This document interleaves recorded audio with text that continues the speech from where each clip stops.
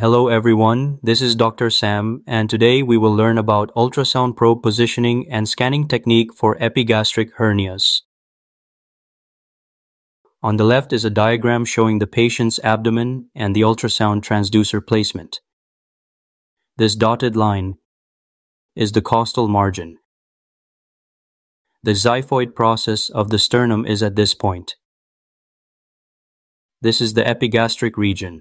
It's the area between the xiphoid process of the sternum and the umbilicus. Epigastric hernias occur in this region. This white box is the probe, and this red dot is the indicator or the orientation marker.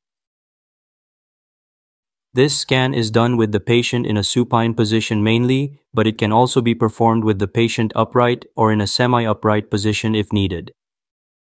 The Valsalva maneuver is a breathing technique in which you try to exhale forcefully with your mouth closed and your nose pinched shut so that no air can escape.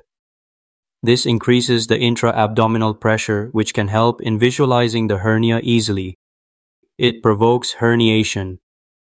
Lifting the patient's head or legs will contract the rectus muscles, which will make visualization easier. For this scan, a linear probe is selected with a frequency range between 7 and 15 MHz. This is ideal for visualizing abdominal wall defects. However, in obese patients, you can use a curvilinear probe with a frequency range between 2 and 5 MHz for deeper visualization. Now we will look at probe positioning. We need to scan the epigastric region and look for abdominal wall defects here, so we first place the probe in a transverse orientation in the epigastric region. The indicator is directed towards the patient's right side. This will be the image formed. This is a transverse image. The top layer is the skin, and the layer below the skin is the subcutaneous fat. This central hyperechoic band is the linea alba. It's a fibrous midline structure. It's seen between both the rectus abdominis muscles in transverse plane. These two muscles are the rectus abdominis muscles. And below these muscles or posterior to these muscles is the preperitoneal fat and the peritoneum. So these are the structures we will find in this plane, in the epigastric region. Sweep the probe craniocaudally from the xiphoid process all the way down to the umbilicus, looking for any defects or any distortion of the normal abdominal structures. Ask the patient to apply Valsalva maneuver to provoke herniation of abdominal contents and locate the defect.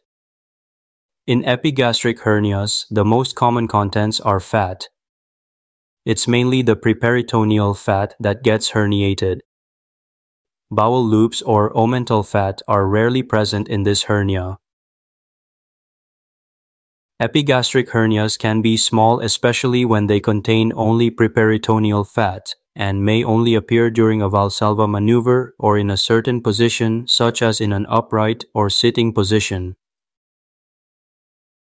To scan this region in a longitudinal plane, rotate the probe 90 degrees clockwise from the transverse orientation in the midline to direct the indicator towards the patient's head, and you will get this image. This hyperechoic band is the linea alba in longitudinal plane below the subcutaneous fat. This hypoechoic layer below the linea alba is the preperitoneal fat. Usually this fat gets herniated, and this hyperechoic line posterior to the fat layer is the peritoneum. Behind the peritoneum is the left lobe of the liver. This image is formed when the probe is moved downwards towards the umbilicus. This shadowing is due to the umbilicus. In this normal image, we don't see any defects in the abdominal wall. Now we will look at one case of an epigastric hernia to help you understand how this hernia appears on ultrasound. This image is in the transverse plane in the midline, the epigastrium. There is a midline defect in the linea alba. The linea alba is disrupted. These are the rectus abdominis muscles. You can see herniated fat protruding through this defect. This is not seen in a normal image.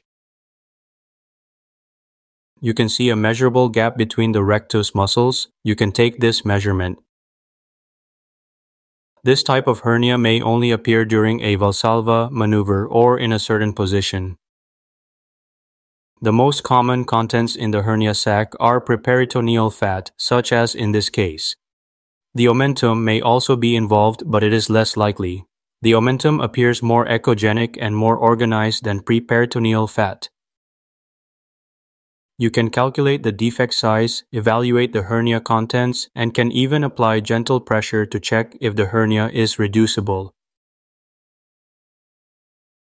Thank you so much for watching. Please subscribe and stay tuned for more imaging videos.